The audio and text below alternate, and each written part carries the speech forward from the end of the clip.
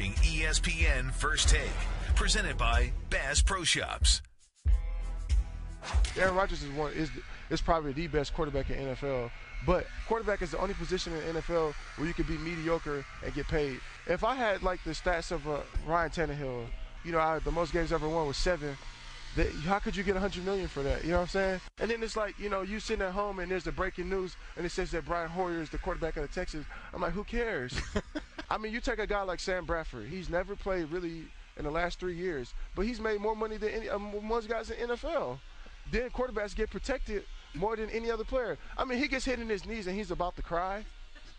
Hit me in my legs. I mean, like, everybody gets hit in their legs. Every play somebody tries to hit me in my legs. So what makes him different? What makes his life better than mine? He gets up with a sad face, like the world just ended because he got hit. I respect Tom Brady because when Tom Brady gets hit, he gets up and like, good job, good hit. And he gets back in the huddle and he holds his own like a man. And you got guys in the NFL crying because they get hit. Oh, Suggs hit me. He is hysterical. Chicago, during the draft, I was with the Bennett brothers doing some segments. The guys had me dying laughing, the two of them, the entire time. Antonio, AP still here. Do you like what he said, though? He's honest. You got to give him that point. And I think every defensive player feels that way. That, the quarterback, they get all the calls. You can't hit him in certain areas. You got about a 12-inch window to hit the quarterback, and it better not be too hard. But the point about them being the highest paid, look, it's only 32 of them. Yeah. And every year in college football, you get a good handful of quarterbacks, and only 2 or 3 are going to pan out. So there's 64 star defensive ends in the National Football League, and you rarely lose a game because a defensive end had a bad game, unless it's a certain play or just throughout the game, it happens. But if you got a bad quarterback, play or average, below average quarterback play, you're going home every January. December, you all packed. You tell the kids, get ready, we're moving on to the next vacation home. So I get his point, and I think all defensive players, we laugh at it. All NFL players, we get it. But the bottom line is, you got to pay the franchise quarterback. And again, you're going to pay the average quarterback elite money because of just the number and the system and the way things are played out in the National Football League. But what I love more importantly is he's speaking the truth. He's speaking what a lot of guys want to say. And another thing, I give him credit with Tom Brady because I feel the same way. We had our battles in the Super Bowl and at Week 17 and throughout my career. He was one of the only quarterbacks, along with Phillip Rivers, Big Ben, that when you hit him, he said, good job. Like, they're like, bring it on. And that motivates you even more. There's a lot of other quarterbacks that every time they're sitting there flopping, looking at the referee, and that you don't respect. Yep. Stephen A. There are 4 guys that this industry is going to need to worry about because they're coming for people's jobs. That's the McCourty twins and Michael and Martellus Bennett. I love them brothers. They're honest, they're straightforward, they let you know where they stand, they don't pull punches. And as far as I'm concerned, in all my years, the few times that I've communicated with them both, there's not a deceitful word in their body. They say what is real, and I respect it. Do I think that Michael Bennett, to some degree, is a little bit misguided? Yes. But only from the perspective that, and I've had this debate with Ray Lewis as well, and I'm sure I'd probably have it with Antonio Pierce right now, because defensive players, they're like, look, man, these dudes are men just like us. We got to be subjected to this. So should they. The only reason I disagree with that when it comes to a quarterback is because you're out there throwing the football. You're at the mercy of the defender coming your way in terms of protection. It's not like you get to stand up and fight. It's not like you get to sit up there and block with them or tussle with them. You are literally helpless in terms of absorbing and taking the punishment that is aimed in your direction. So the notion that the quarterback should be treated the same as anybody else on the football field, I respectfully disagree with that, because they're not in a position where they get to defend themselves most of the time. And I do believe that the league is right to protect them to some degree. Do I believe the league is excessive? Yes, I do. I think some of these calls are incredibly ticky-tack. I think it really rubs me the wrong way. You shouldn't be going at a guy's knees. Particularly they're throwing a football and you're trying to take their legs out on purpose. You certainly shouldn't slam them on their head or knock them upside the head. But outside of that, I think it's fair game. If you have an opportunity to pop them silly, it's exactly what you should do. I definitely believe that. And I do believe that the league is excessive in their protection of the quarterback. And that's why Michael is a little bit misguided, because I think his ire is aimed at quarterbacks when, in fact, it should be aimed at a league that is excessive in their protection of that quarterback. But why are they excessive? Because even Michael has to admit it's a quarterback's game. And when you lose one to injury, it really hurts the product that the NFL puts on the field. By the way, that's fair. When I read this last night, there's not much that makes me laugh out loud. I laughed out loud 3 times just reading before I heard it on Ryan Tannehill and Brian Hoyer. That's not breaking news. You know, that's funny. And Sam Bradford. And you know what? You made the point, well, there are only 32 of these guys. But the truth is, there's really only like 15 or 16 of these guys that can really play. They can really do it at the highest level. You can't, as you say, you're going home without one. Well, 15 or 16 that you can count on to take you. I don't think there's maybe not even that high. Well, you could argue I don't think there's that many. You could argue. You could. Right. I'm with you.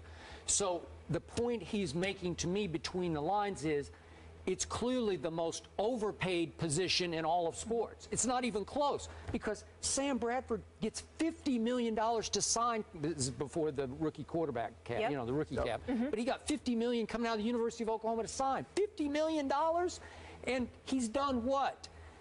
Nothing. You know, he's done what's Sam Bradford? He's 18, 30, and 1. His QBR over those 3 years is 40 on scale of 1 to 100.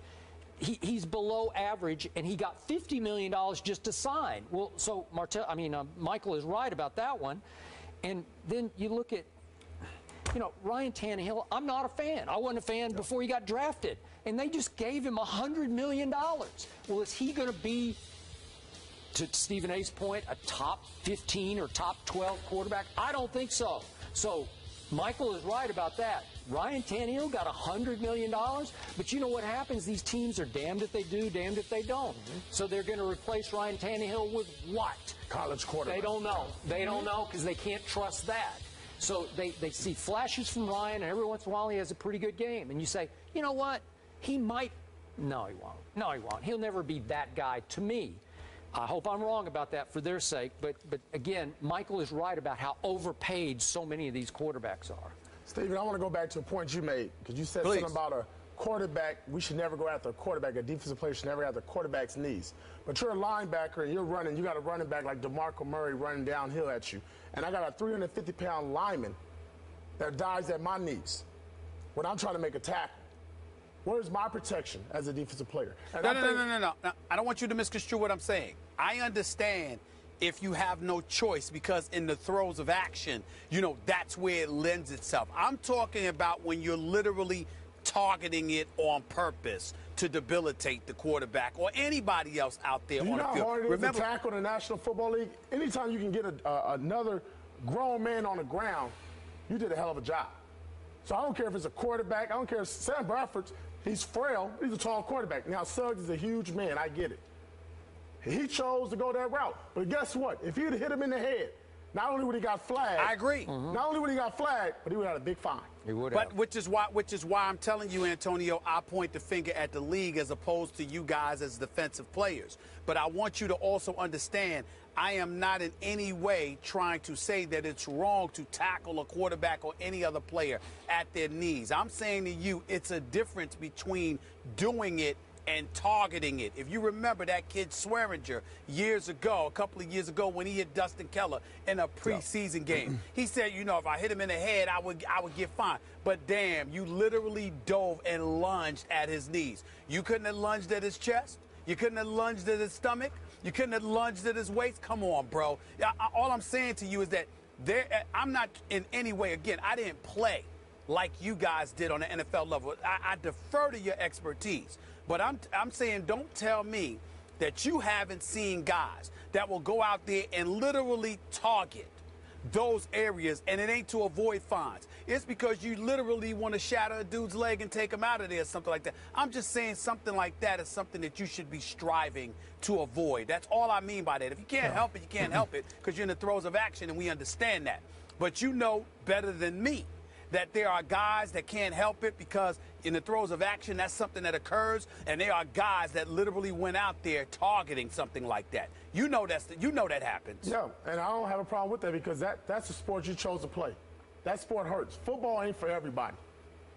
And if you don't want to get hit in the knees, you don't want to get hit in the chest, you don't want to have to get hit accidentally in the head, don't sign up for football. Mom and dad, put these guys in Little League baseball, But whoa, volleyball, I any got other to stop sport. you because you just said it. You just said it. If you're going to sign up. If you're going to get accidentally hit in the head, we ain't saying accidental. That's all I'm saying. Right. That's the issue. Whatever happens, happens. I get that. But it's a difference between something that's accidental, something that's in the throes of action, and something that is significantly and viciously intentional. You know as well as I do if somebody sit up there and not with you, not with that head of yours, because you'll be all right. But I'm just saying to you, if somebody targeted your knees, that's entirely different than you getting tackled in the knees. If somebody targeted it, you'd be up ready to fight because you'll say, wait a minute, there's a code that comes with this. We're trying to hurt you. We're trying to do something to you. But at the same time, if it's something that could ultimately damage your career and it was excessive and unnecessary and intentional, you are going to take that differently. That's something that just happens within the course of action. You know that, AP. Oh, yeah. We swinging. We got to fight. We'll leave it there, but Michael Bennett, absolutely hysterical, and he really stuck the landing there with some of those examples. Has he been on First Take yet? No, Martellus has. Martellus. Twice. Okay. Antonio, thank you so much for being with Michael, us. come on. It was fun. Yeah. Go Long Beach Poly, Yep. the Jackrabbits. Good job, AP. Yep. All right, good stuff. We stay with Seattle coming up. Marshawn Lynch is a man of few words.